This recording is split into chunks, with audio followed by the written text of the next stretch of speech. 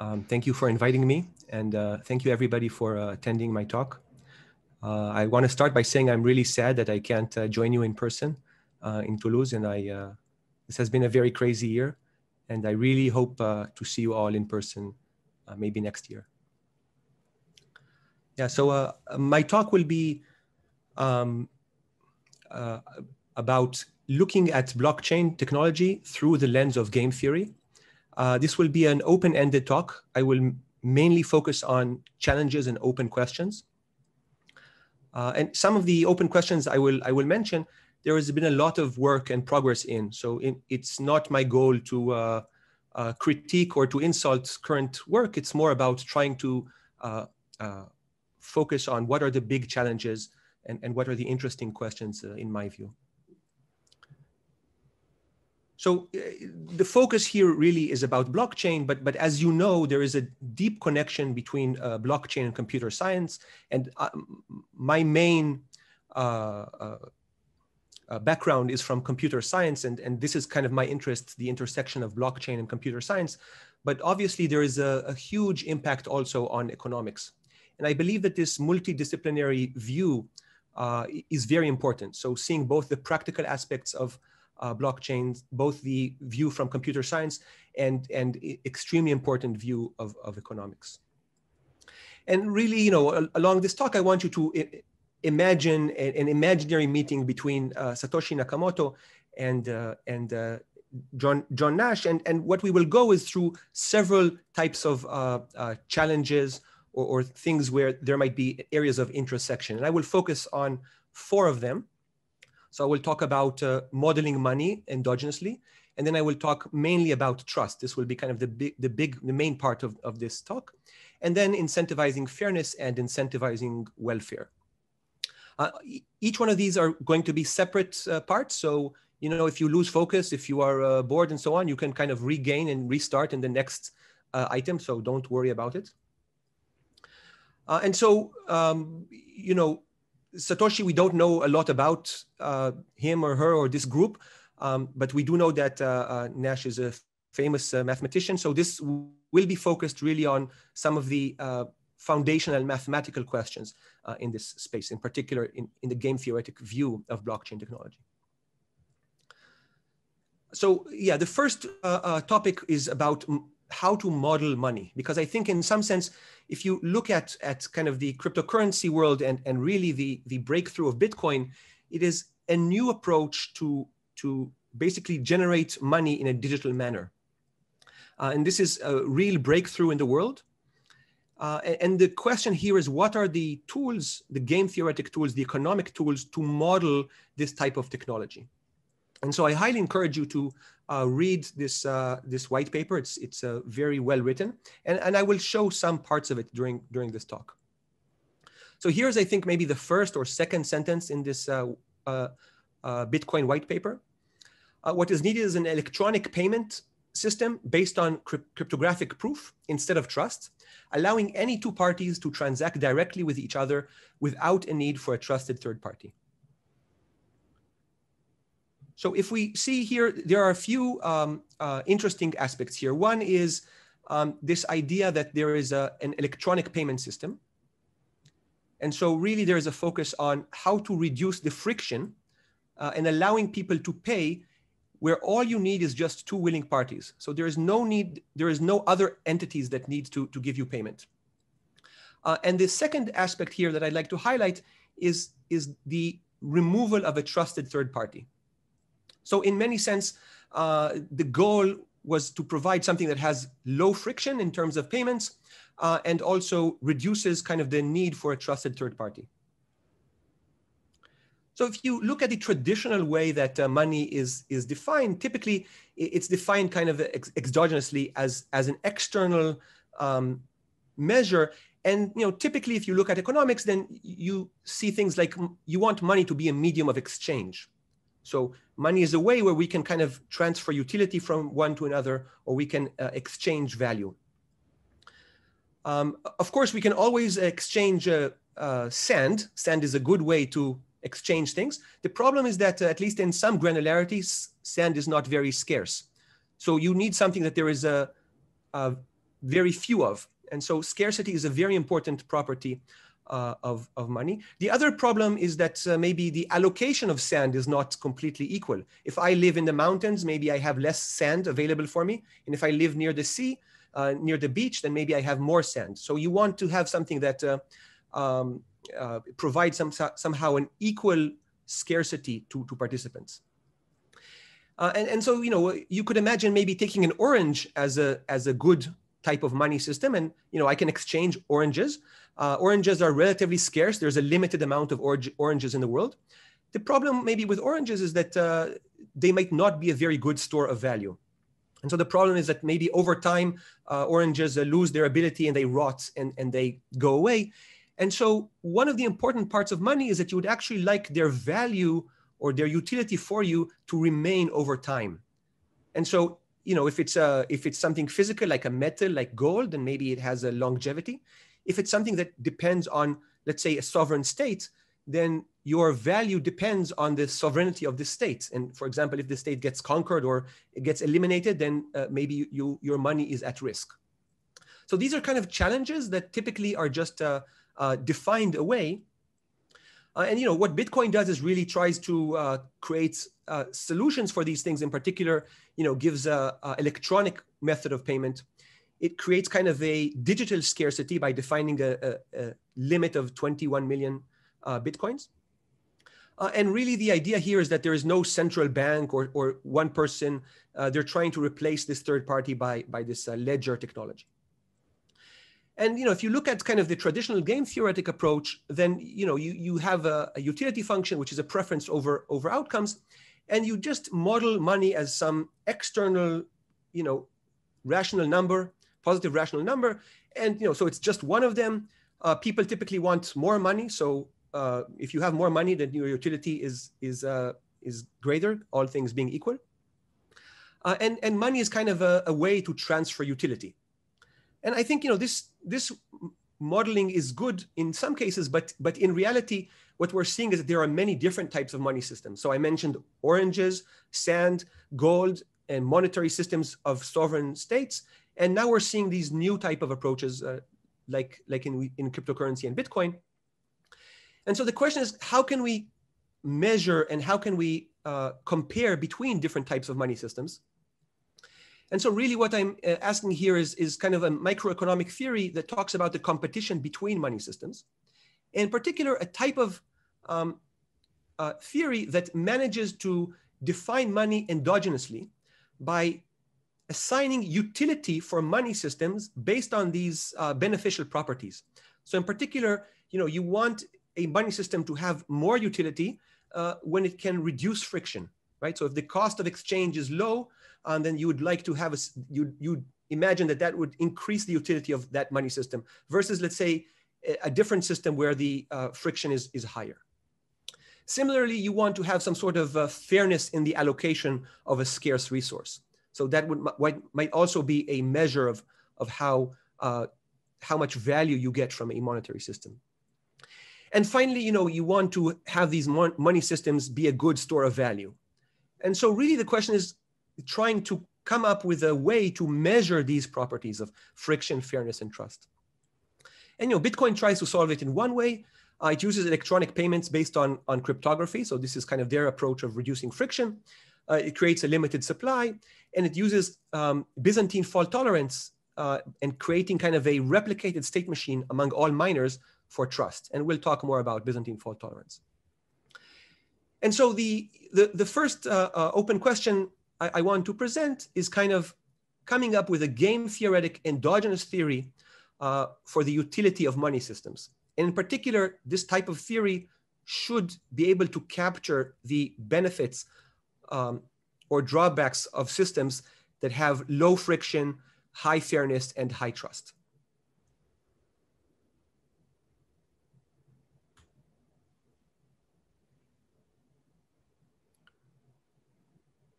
Great. So I'm going to go to the second part, and this is going to be the main part, and I'm going to talk about this notion of trust.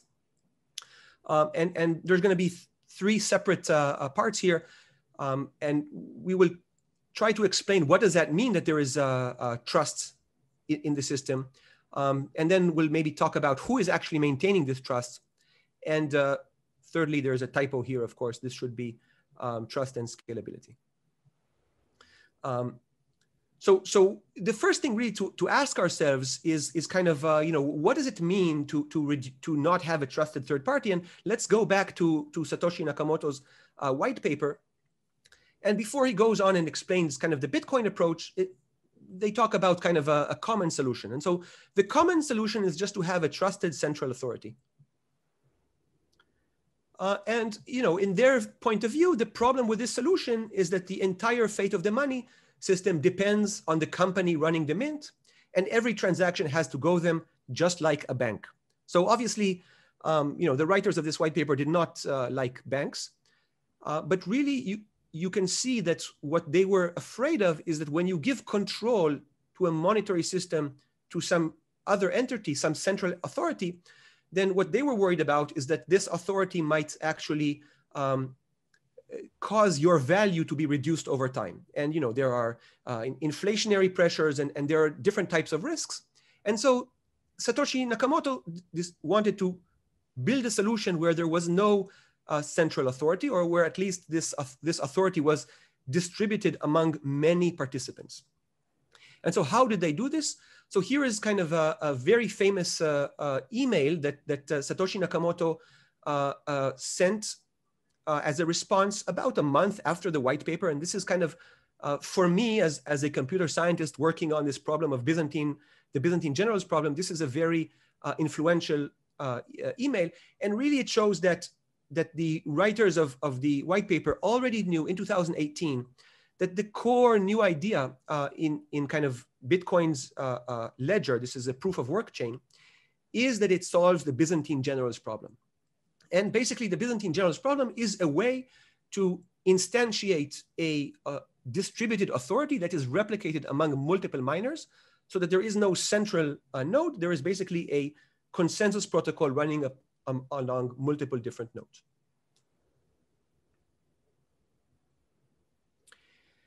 And so really, I would like to highlight the differences between the view of Byzantine fault tolerance and game theory, because if you think about them initially, it seems like these are completely different worlds. So, in distributed computing, in the world where you look at this problem of Byzantine fault tolerance, typically, you assume that there are good guys and bad guys. And typically we say there's n nodes in total, and maybe f of them are bad. So f measures the amount of bad guys. And what is our goal? Our goal is to build a protocol. A protocol is just a strategy. And we want it to be tolerant to an adversary controlling f bad guys. And so what does it mean that it's tolerant? It can tolerate this adversary. Well, what it formally means, informally, sorry, it means that no matter which set of F players the adversary controls, if the good guys are running the honest protocol, then these good properties of the protocol hold. So in particular, if we want to hold things like no double spend, then this property is being held. And this simple definition is a key notion of Byzantine fault tolerance in distributed computing and cryptography. And when you look at game theory, it seems extremely different, because in game theory, there are no good guys and bad guys. We just assume there are n players and they're all rational. So on the, in the first layer, when you look at things, it looks like these are completely two different worlds that have no connection. But once you go a little bit deeper into the definitions, you realize that there is a very deep connection. And in a sense, these things are much similar than what people believe.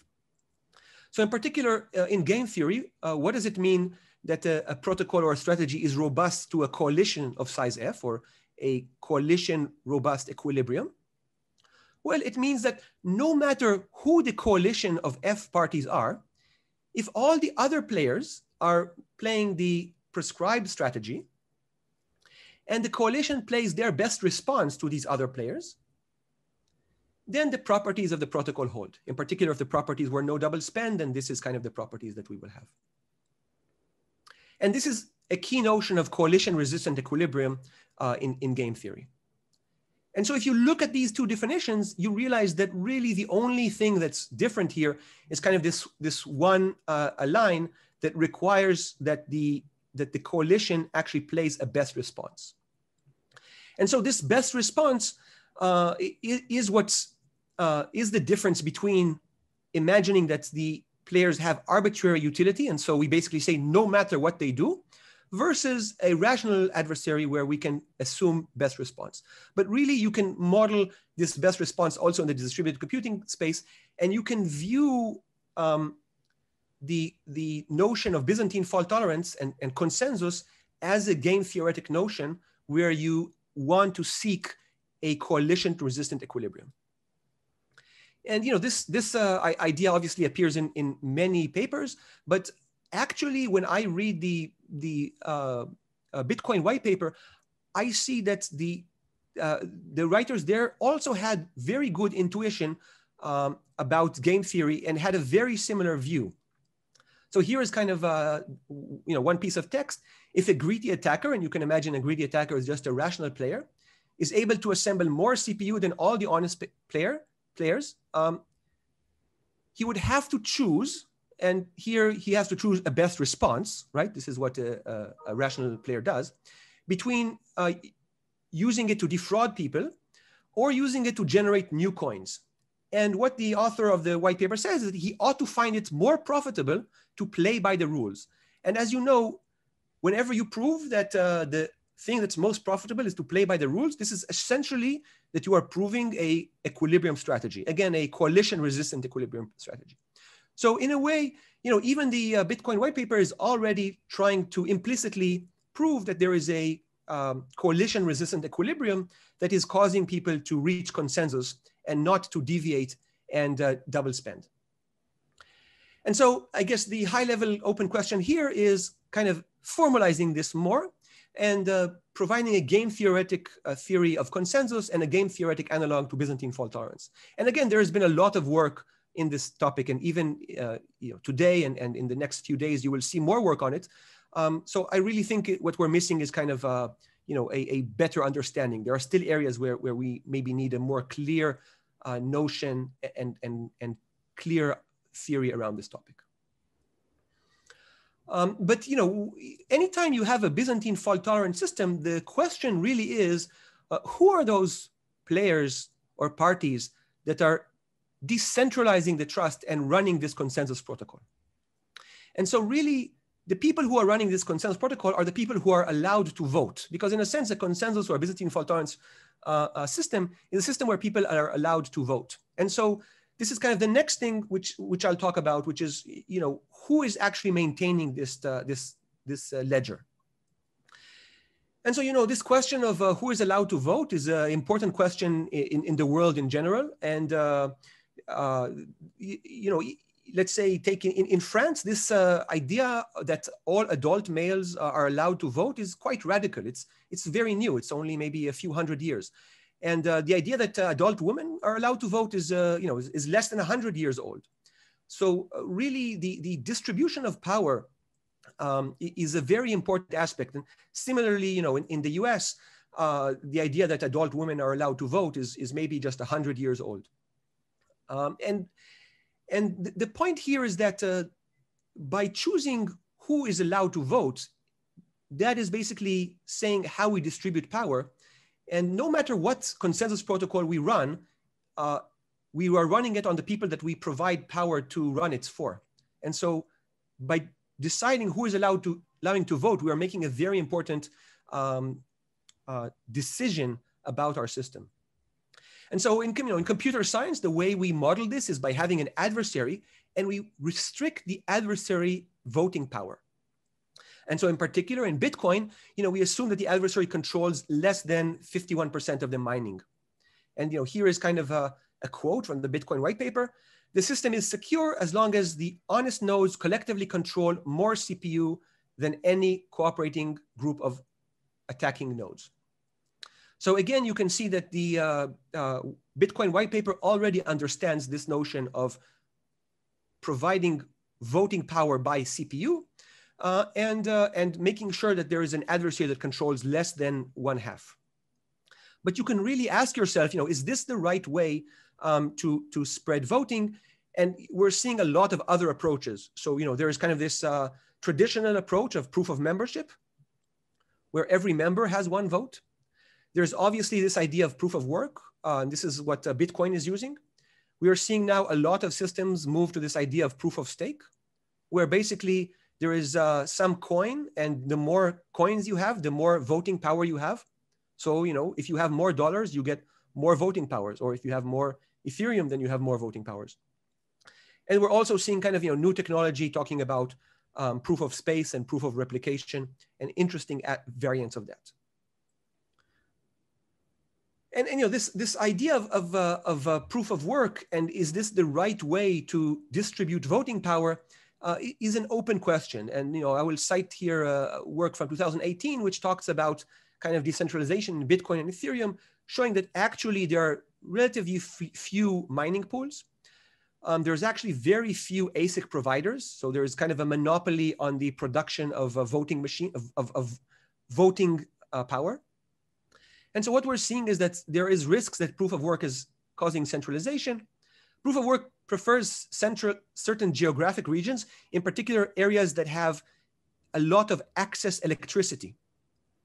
And also, you know, proof of work prefers places that have a preferred taxation for these types of activities. And you know, another worry is that proof of work is wasteful. It uses a lot of energy, even though, you know, there are arguments saying that some of it is basically excess energy that can't be sold in the marketplace. And so kind of the microeconomic thesis here is that potentially buying a proof of work system is essentially just using your money to buying voting. And so the question here really is, how can we avoid a system where the number of votes you have just depends on the number of money that you have? And so this kind of big open question is, you know, how to avoid monopolies, how to avoid centralization, and how to avoid bribery, basically making somebody that has a lot of money pay you in order to cause you to vote for its needs.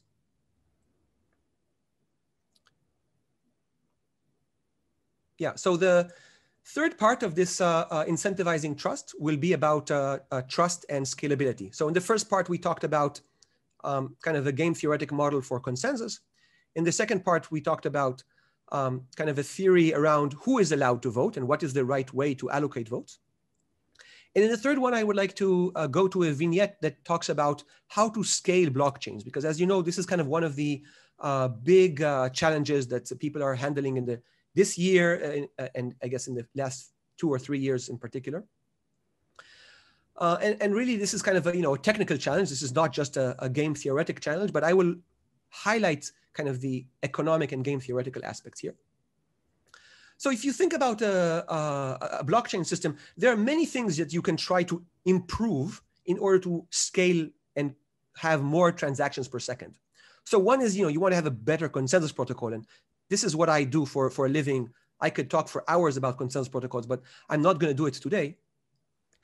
The second is basically data availability. So really, you know, no matter how much you do consensus, at the end of the day, if you need to record data, then you have a cost of putting that data on some sort of immutable ledger. And so that will be a scalability bottleneck. And there are ways of sharding, which basically allow you to split your data and not write it everywhere. Or a different approach would be to write it everywhere, but not to execute it everywhere. And what we're seeing is that this third part is actually the most challenging one. So in particular, after you actually reach consensus on what the content of the block is, and after you have the block, the data of the block reaches everybody, so you have data availability, the real bottleneck in terms of scalability is to execute the transactions. And in particular, in a replicated state machine like Bitcoin or Ethereum or all these blockchain systems, you are probably executing it after somebody already executed it. So in particular, you are validating somebody else's execution. And so if there are hundreds or thousands of validators, then hundreds or thousands of people have to re-execute and revalidate all the transactions. And by far, this execution and validation is the scalability bottleneck, in the sense that consensus and data availability can run much faster. And what we're seeing is that in many workloads, execution is kind of the hardest bottleneck. And so today, as I mentioned, you know, every miner or every validator must execute all transactions. And there's kind of this very promising solution that gained prominence in the last year, but actually appears in kind of computer science literature for over 10 years. And the idea here is that instead of all of us executing, we will just have a few agents that will execute. And these agents will have some stake, some bond. So they have to deposit some bond. And once they execute, they have to report what is the aggregate result of their execution. And then if they cheat, then there is a way for other people to post a challenge or a proof that they cheated, that they did not execute correctly. And they get a reward if they are correct in proving a fraud. And the executor that cheated, the bond that they posted gets slashed, or they get some sort of punishment. And so again, this is something that if you're in the macroeconomic world, you should know this is a classical problem of a principal agent with deep ties, obviously, to computer science. But really, the idea here is that there is a principle that wants transactions to be aggregated. This is kind of the society that wants to have high degree of scalability. And then there are these agents. These agents are validators. And the naive thing to do is basically that every miner just executes all transactions. And so this is kind of one way. You just have all the agents rerun everything. So every agent is verifying every other agent. But you want to say, are there game theoretic mechanisms that could allow you to incentivize people to behave honestly and to punish them if they are lazy or malicious? And so this is kind of the third question around trust and scalability, which is kind of a game theoretic framework for scalable validation.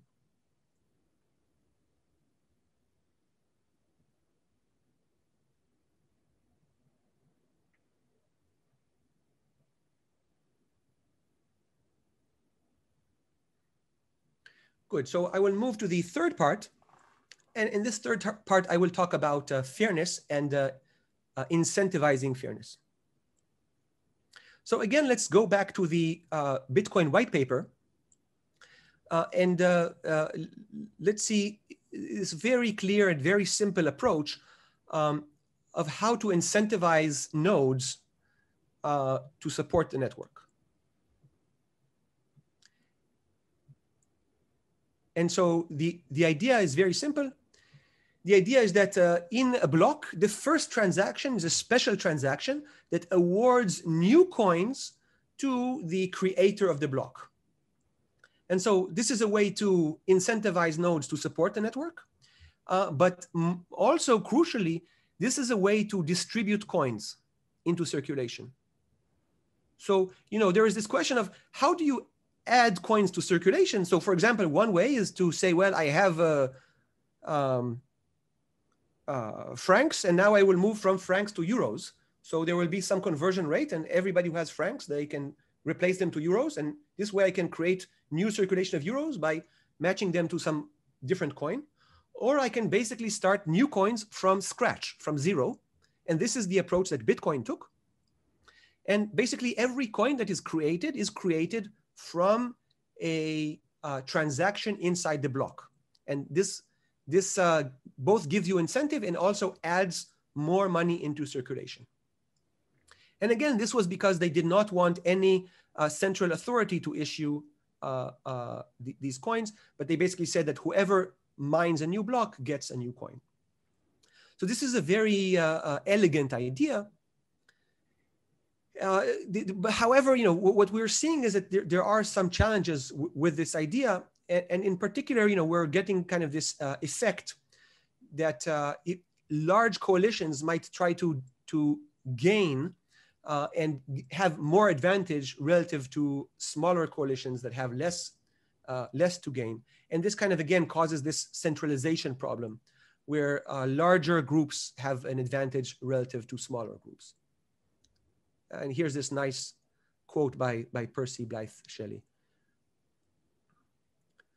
Yeah, so you want a money system to be fair, and actually defining fairness is a little bit challenging.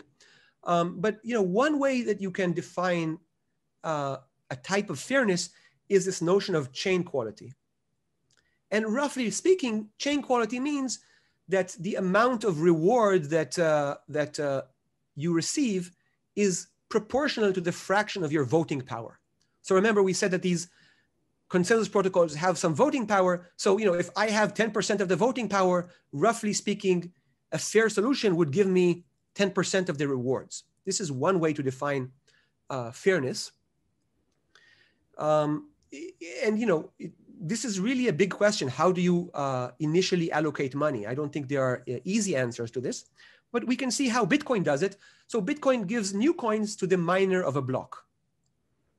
But there's kind of a technical aspect here that you actually only receive this money if this block becomes part of the longest chain, right? So in Bitcoin, there's this longest chain, but if your block is not part of the longest chain, even though you mine the block, you do not get paid. And this is kind of implicit inside the protocol.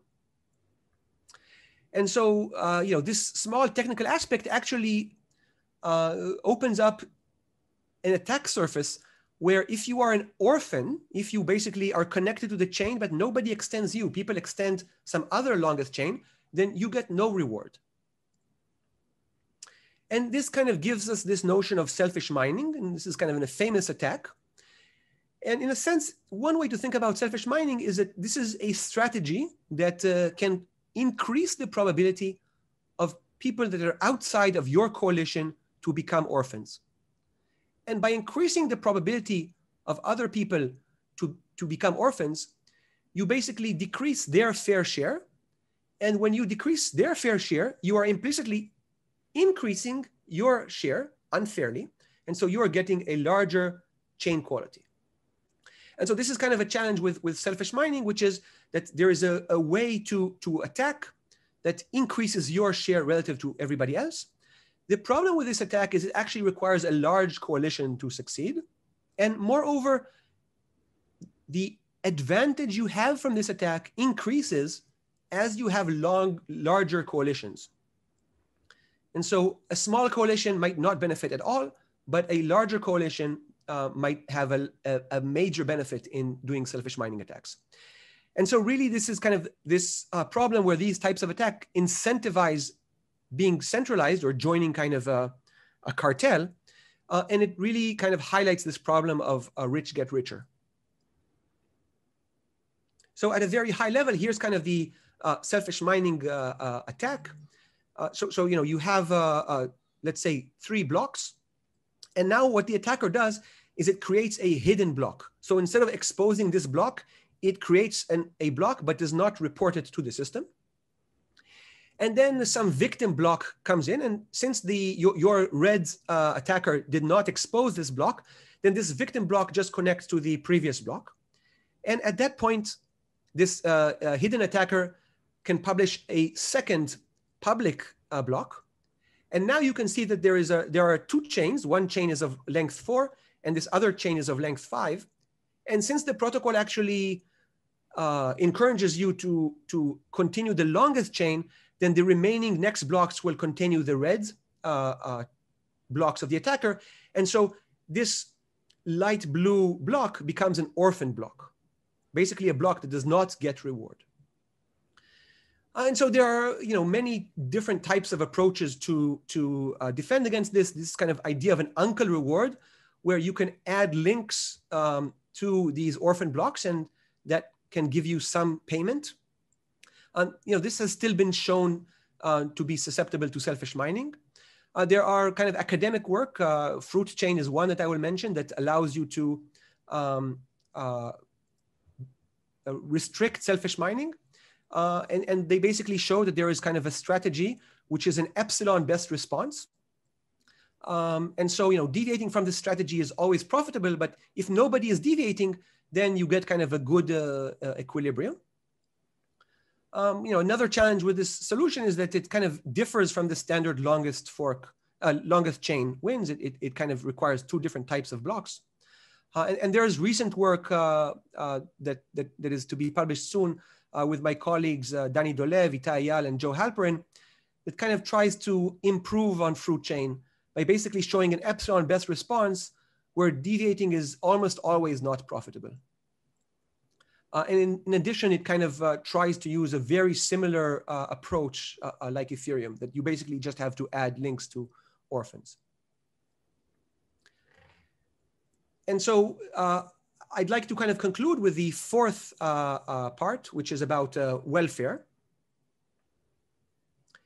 And so again, let's go back to Satoshi Nakamoto. And we've talked until now just about the miners, but actually this is a market where there are miners, but there's also clients that want to be served by the system. And these clients want to send transactions. The value that they receive is kind of value from this system providing them a way to store their money and execute contracts on it. And so here's what Nakamoto authors say: the incentive can also be funded with the transaction fees. If the output value of a transaction is less than the input value, the difference is a transaction fee that is added to the incentive value of the block containing the transaction. So this is a very simple mechanism where basically clients can provide additional payment tips to the creators of a block. And you can imagine this as kind of a game theoretic notion where, in a sense, clients, the reason they are paying is that they are getting some value out of the system. They are paying for trust, for security. And the miners have costs. They have to maintain the blockchain. This is an expensive endeavor. And so really you want to have some sort of solution where buyers will pay sellers and compensate them for their work. And this is essentially a mechanism design choice. And if you think about like Bitcoin or Ethereum, today, essentially, this is a first price auction with a limited block size. So, the highest bidders they pay their bidded price, and whatever is entered inside the block is what is being paid. Obviously, the size of this block is kind of a big debate in the Bitcoin community, and I will not go into it today, but this is another interesting mechanism design question. And really, you can ask yourself, well, what's wrong with other types of solutions like second price auctions, and why haven't people used second price auctions? And indeed, kind of this is because second prices type auctions are not robust to collusion in between buyers or between buyers and sellers. And so, another approach would be to use kind of a fixed price mechanism. And I guess fixed price mechanisms have other problems of how do you actually decide what is this fixed price? And I would like to highlight kind of one of the most interesting advances in the last few months. This is this Ethereum improvement process 1559 that has become very famous. And I guess part of the idea here is that the payments that the clients provide, some of it is a fixed price. This fixed price depends on the recent congestion, and that fixed price actually gets burned. And anything beyond this fixed price is actually an optional tip that allows you to kind of handle congestion from the miner side. And so one of the interesting aspects here is that actually burning this price is a sort of a taxation policy. And this is kind of an interesting aspect of viewing blockchains as a public good. And basically by burning money, we are reducing the amount of money in circulation, and that basically increases the value of everybody that's holding this type of cryptocurrency. And so again, this I think is kind of an interesting approach. And so yeah, with this I will conclude.